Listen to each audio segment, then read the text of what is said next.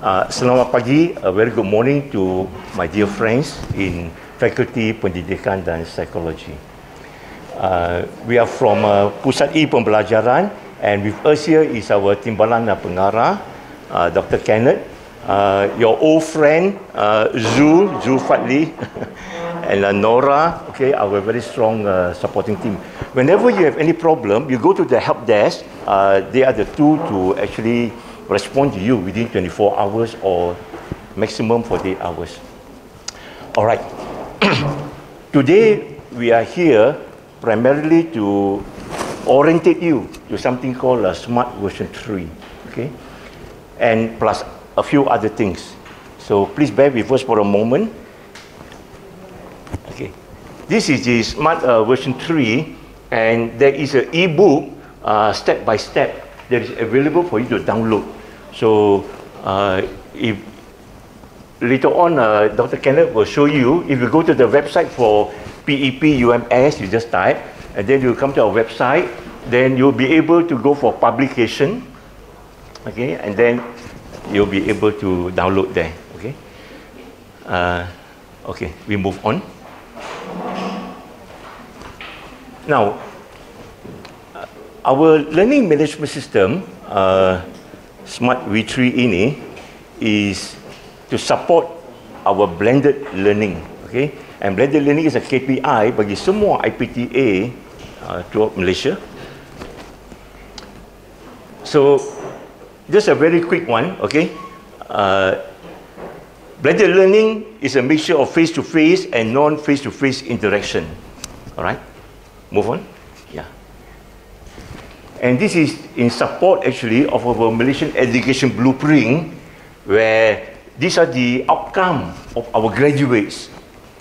And the enabler to hasilkan, realisasikan these graduates are all these. And one of them is shift number 9. So we are, in PEP, we are dealing with this part, shift number 9, on globalized online learning. Okay, move on, please. Zoom, yeah. So, to support and realize the shift number 9, we have a Depan version 2.0. And this Depan is the e-learning policy, okay? And one of them is blended learning, KPI, where by 2021, 2020, that's where we are, 50% of semua IPTA, 50% actually of UMS should be doing blended learning. We are happy to announce, that last year, on the whole, we have over 70% achieving blended learning success. And FPP has also done very well. So, congratulations. Okay, go on, please.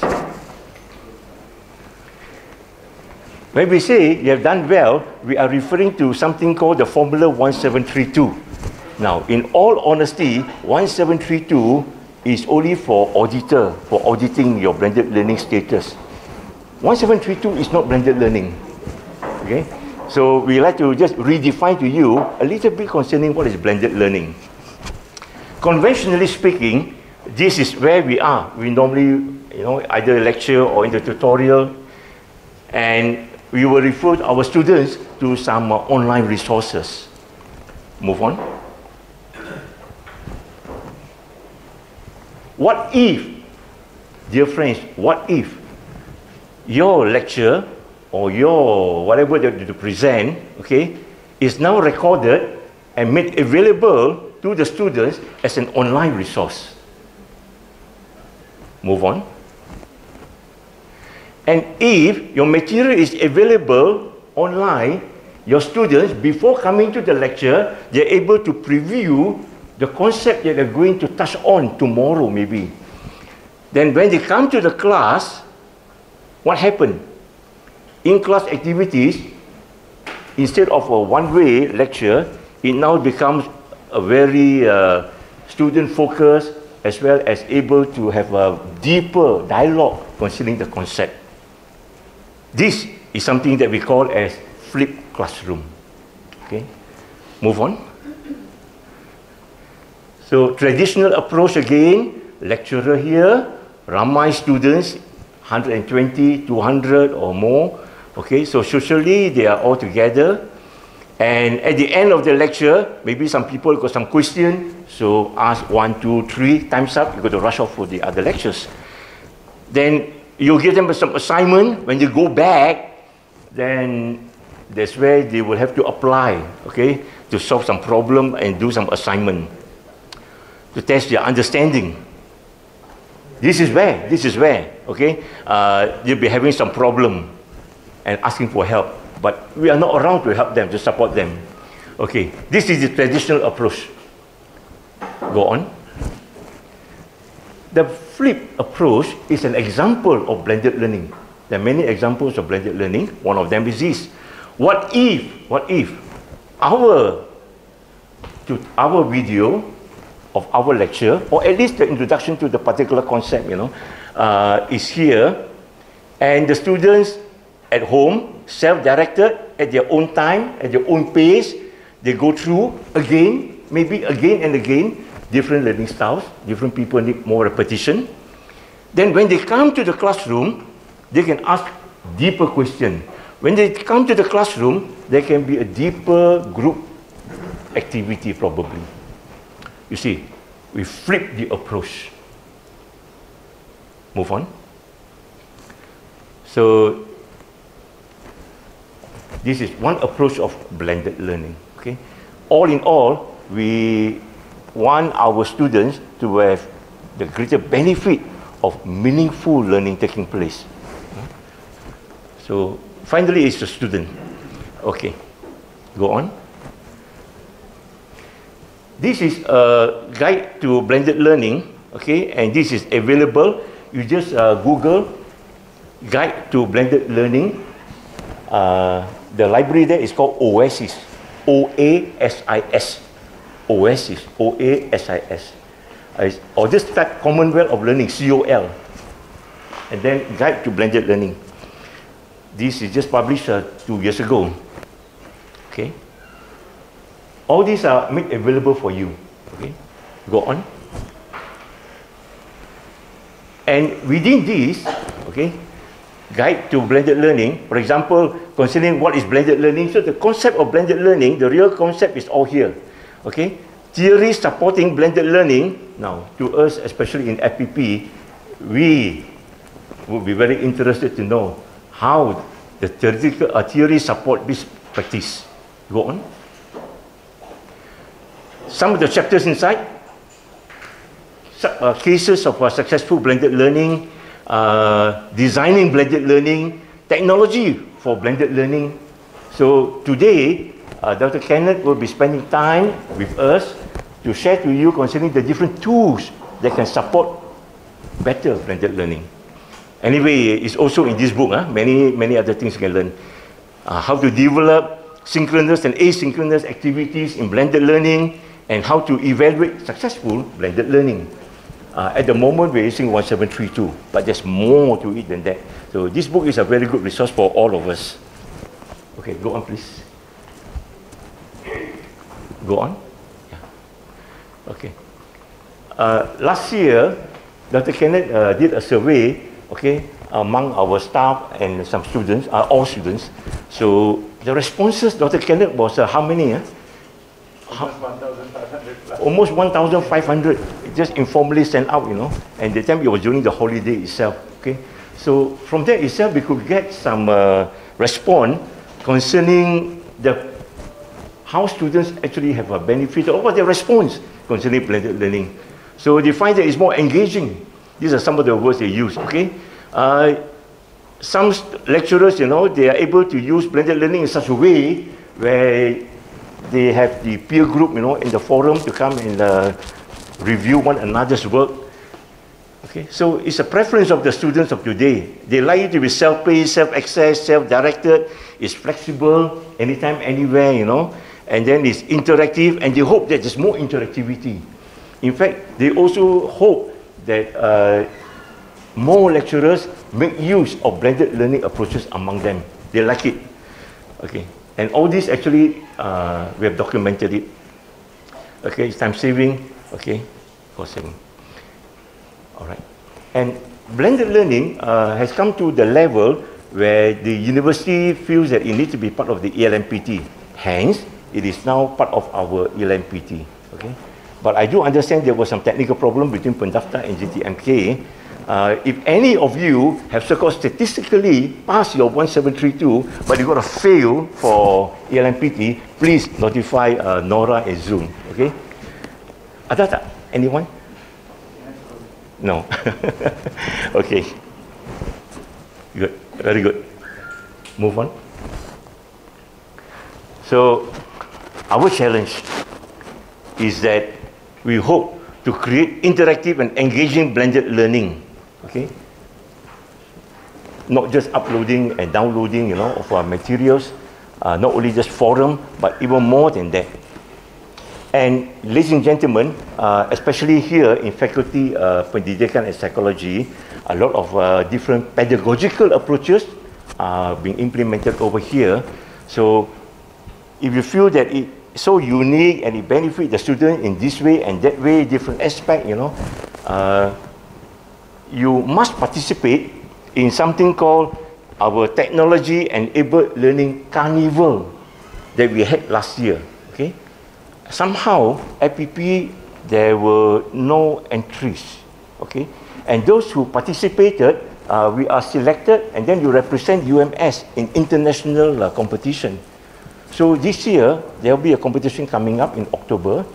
So afterward, Dr. Kenneth will show you our approach for this year. We will be inviting whoever that you feel you have something innovative approach in teaching and learning with technology or without technology, okay? And you'll be sending in front of an audience. We will record you, we will judge you, and you might be selected to represent UMS in international competition. So please look into this, okay? And then go on, yeah. Our challenges, is that we want to bring our students up to higher order thinking level, and if possible, they come up to creation of new and original work. Go on. Okay. So if you feel that you have been doing this, please remember, to keep in contact with Zhu, Dr. Kenneth. So do participate in various activities that we are having. Okay. Okay. Please remember that Pusat e-Pembelajaran is a service center. So we are here actually to serve the need of the academic staff for the benefit of our students. So if you feel that there's a particular need, please come and discuss with us. Okay? Then we can make some arrangement. Okay? We can customize training, okay, for the need of FPP. Okay, please move on. Okay. So afterwards, Dr. Kenneth will also be demonstrating to you concerning something called you create your own video, you create your own screencast. Whether you stand in front of the class, like right now we share with you, for example, there's a video recording going on, okay? But you can have the comfort of doing similar kind of quality recording right in your own room, here as well as at home. Okay, you can do your own recording. And this tool, we have them ready. Okay. Of course, there's ROI demand upon it. We expect that whoever that makes use of this loan, then you use it for about 6 months, and you record, and it will be shared, okay, to our repository. Okay. Go on.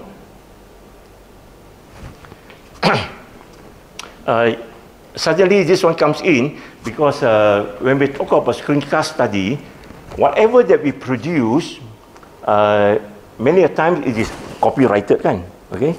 So now we are actually encouraging people to open license your teaching material, and that is using something called CC. Example being practiced is actually MIT.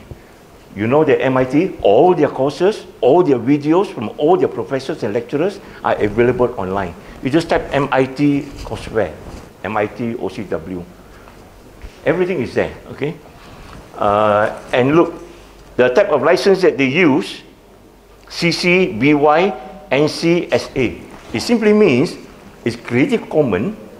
It means open license. You want to use it, now you want to use it, now go ahead, take it, use it legally among our students, and you can put it anywhere. And it is BY. BY means attribution. Whoever that use the material there, you attribute where you got it from. That's all they need. Money sign. Do not commercialize our product. If you take it and make money out of it, then they can probably take you to court. Okay. And SA. SA means, you know, share alike, please. It means please use the same license. You want to propagate the use of this license. All right. Other than MIT, you know, Stanford, Harvard, many places are actually having quality materials. Their syllabus, their notes, their PowerPoint, their video, all are given freely. They believe the philosophy of teaching and learning in MIT, you know, is that when they started, they're the first to actually pioneer the free sharing. Okay? And they believe that free sharing is education for all, but real meaningful learning, you got to come and interact with our academic. So you do this or this, you cannot get a certificate or a degree. You got to go inside there and enroll. So go on. So this is all part of something called OER, Open Educational Resources. Okay. Go on. Okay. OER, okay, so when we talk about blended learning, so how does OER come in to support blended learning? Cost saving and efficiency. Imagine your materials, yeah, of course you produce your own material, that's the best, but there are certain materials that is under Creative Commons, you can legally use it, legally. So you save time, you save cost, and so on. Quality improvement and standard alignment. So if there are certain materials that are from well-known professors, why not? It will help to upgrade actually our quality of education in UMS. It can support independent learning, okay? There's community engagement, collaboration, knowledge sharing, okay? So, go on. Ladies and gentlemen, the normal one that we use is this, okay? Or something called public domain. Public domain here means any material, actually all materials in the internet are all copyrighted. So sebelum kita pakai that particular picture, sebelum kita pakai music itu, sepatutnya kita memohon untuk mendapatkan kebenaran. But many times we just let it go because we're too busy to apply. Okay, so we can actually be liable. Okay, if public domain means you boleh pakai tanpa dapat kebenaran, freely available to you. Now, there is something in between called CC, Creative Commons. And this Creative Commons is, you boleh pakai, it's still copyright, you know. You boleh pakai, but under certain conditions.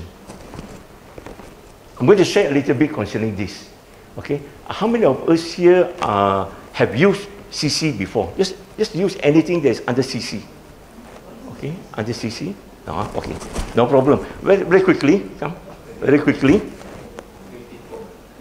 See, Creative Commons, CC. Not SI. Okay. This is very strongly promoted by UNESCO, okay? And there is a declaration in 2012 by UNESCO.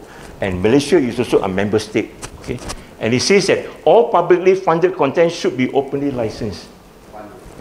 All. Dear friends, you know, we do a lot of research work. Our grant come from Kementerian or from the university, and where is the source of this fund coming from? Your uncle, your auntie, public money. Okay. Now the public, okay, one day says, hey, that particular research that you've done, can you please share to us, you know, the results? What is the implication? And you will tell them, yes, of course, it's already published. Go to this journal and that journal. And when they go there, they have to pay for this or subscribe to this and that. What happened? We have been ransomed. We've been kidnapped. The publisher take our materials and becomes copyrighted by them. Something is wrong. UNESCO is arresting the problem. and saying, you know, that we need to make things as an OER, make it open, okay, and hence the new, not new, you know, actually this has been practiced for quite a while already, okay. Okay, all public university in Malaysia has got CC, you know, in the LMS, including our Smart V3 kan, Dr. Kenneth, down there, one thing is too small. It's all CC. So ours is CC, BY, non-commercialized, NC. So people can refer to your materials, they must cite you, but cannot make money out of it. Okay, we are promoting this. We are promoting this. Okay, go on please. So a very quick one, okay. You can produce your own license, you know, okay, very easily, legally. There are only 4 symbols to it. CC, Creative Commons, BY, Attribution, mesti cite nama itu, okay. Your materials, you can put CC BY, okay. Non-derivative, if you see something like that, non-derivative, seboleh-bolehnya jangan pakai, because you are not allowed to ubah suai anything. Cannot change the color, cannot put even a dot there, legally speaking. You know, some photos, some poem, you know, they don't want anybody to remodify it. Share alike means please use the same license, and non-commercial, do not make money out of this product. My videos, use it, cite me, okay, but don't make money out of it. Go on. Yeah. And out of these 4, you can come up with these packages of licenses. So CCBY, okay, CCBYSA, share alike, CCBYNC, don't make money out of it. Tadi, MIT use this, okay. And this one non-derivative, so boleh-bolehnya don't use lah, okay. So these are the good ones. And you can choose one of these license for your own product, for your own video, or for your own whatever book. Go on. Okay, so these are the one, you know. It can also be CC0. Okay, so it's public domain, okay. And after Dr. Kenneth will also show you where to get quality materials that are actually people sharing it as a CC0. It's part of the strategy actually, okay. And you look at it, you like it, you click on their name, you click to their website, and you have to pay for other materials. But it's a good way of actually marketing. All right. When we say these materials are all classified as OER, Open Education Resources, it means that you can retain them. It's a 5R discipline there. You can reuse them. You can revise them. Revise, you know. You take the materials from MIT, the video clip, 10 minutes, you just want 3 minutes, you cut it and use it as your own. Legally, no problem, no issue, okay? You can remix it. You can take this from Stanford, from Harvard, from MIT, from India, in IIT, you know, many things are CC there. And you combine it to become your own course, even your own program. Legal. Okay. The later details, you know, we have an intensive course on how to do all this later on under human resource. But just to let you know, those of you interested, just Google, you know, you will be able to see many examples. Okay, go on please. Okay. And suddenly this can come out because, sorry. Go on. Go on. Okay, this one. So the OER again, okay, you are able to customize, aggregate, reformat, mash up, edit.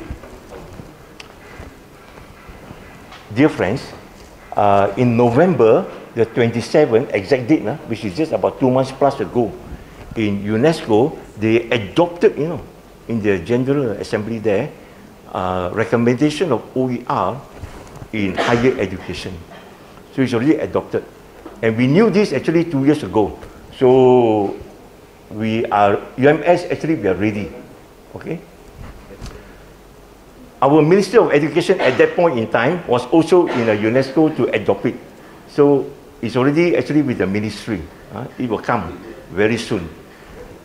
So please spend some time to invest and give your whatever development, come into the world of OER, into Creative Commons. Okay. Okay, go on. Okay, you can even assemble courses out of these materials legally. Okay, go on. Sebelum ini. Okay. The other one, the mukit. Okay. Now, some of us here have been involved with MOOC. How many have produced a MOOC here before? Anyone here? Okay. But I know some have produced MOOC. The platform that we were using previous to this 1 year ago was something called Open Learning Global. Okay. Suddenly they demand money, okay, and the money was quite ridiculous. So we started to look for alternative. So Mookit is an open source MOOC platform, and we are using this. So there is a course right now on how to use Mookit. Baru start this week. We encourage all of you, Zul, nanti ya, bagi the website. Maybe I'll just go and have a look at it.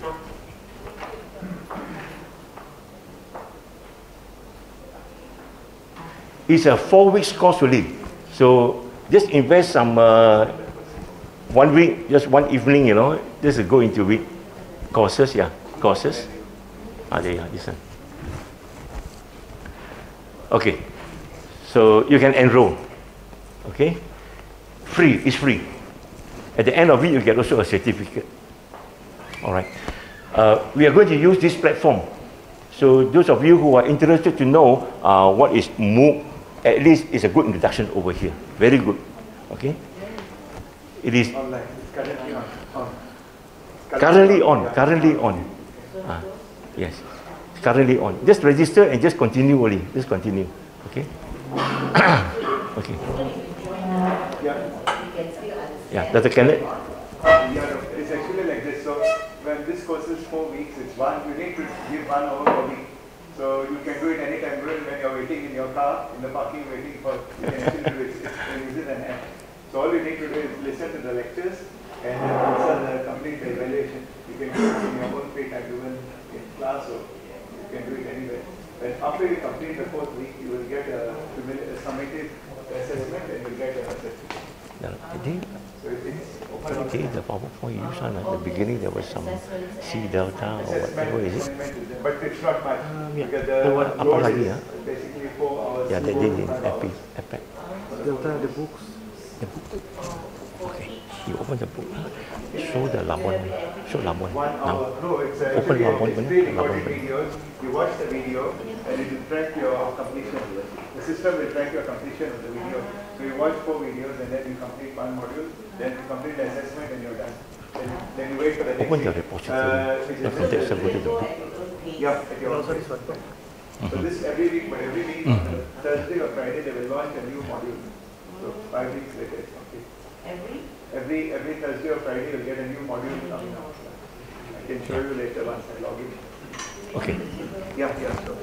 So we encourage all, Dr. Ennis, later on, Zul, so pass it through Dr. Ennis so that you can share it to all your staff.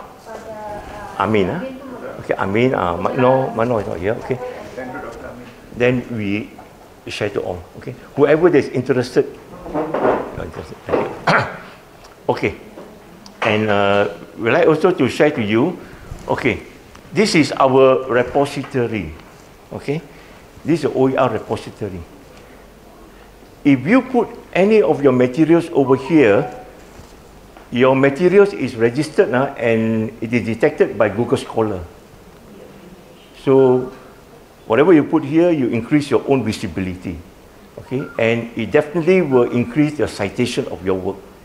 And these days, you like it or not, kenakan pangkat and so on, they look for your H-index as well as citation. So, you know, you go through high impact journal, it's very good, you know, continue that. But finally, to get citation, how many people go for that high impact journal, you know? So make your materials available freely. Just share it out. Okay. And over here, okay, can you move? Okay, for example, you see your faculty, psychology, and education, it is not populated at all yet. It's 0. So Dr. Kenneth will show you actually how to upload things very easily. Okay, make sure that they are all original and they are using called CC license. Okay. Even Dr. Kenneth will probably show you how he just put your notes, you know, just put your notes that you give to your student, okay, up into this repository, and it will be registered by Google Scholar. And of course, you share it to the world. Okay, so why not let people cite your work, you know, and your citation just go up while you're sleeping. Okay. There are e-books that we want to promote. Okay. So, okay, anyway, okay, I'll just go into that. Okay. Now, some of us, you know, who are publishing your book, we normally go to Penerbit UMS. Continue that. And all those are copyrighted. Okay. But should you want to produce your textbook as an e-book to share to the world, PEP is also a publisher. We are also a publisher. We are connected directly to Perpustakaan Negara Malaysia. So what you do is, example, look at this one. Okay, example. This from Labuan. Okay. Just turn it. Okay, by Mary, Daria and Company. Okay, so the EISBN, PEP will apply for you. Okay, and go on. Yeah, so they get from ministers and whosoever, you know. Yeah. And this one is because they love Labuan so much, Labuan, so they go around to take beautiful pictures. And they have a very beautiful description. So this book, diisyharkan, you know, it's a book, you know, coffee table book or whatever, but it is all recognized. And what happened is that now they've also translated this into Mandarin. Because the Tourist Association in Sabah is so interested in this. So you see, they get their visibility increased through that way. Okay, so it's a very okay, as an example, you know. You may have work done with your students that you feel you like to share, okay. So what you need to do is just prepare it either in Word or in PowerPoint, in whatever format that you want, okay. And any pictures or any video is multimedia, okay. Then what we do is that we will send it to reviewers, and the reviewer must be the expert in that group lah.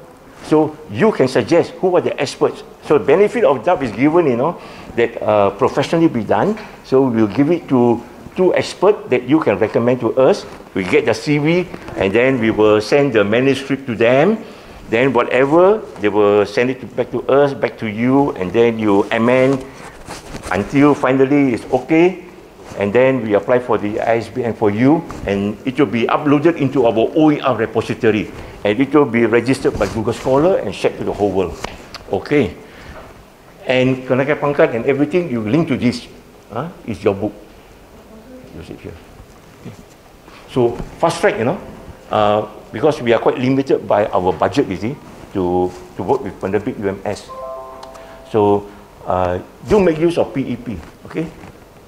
We have many things actually ready. All actually is a service center to serve our academic staff and students. Okay.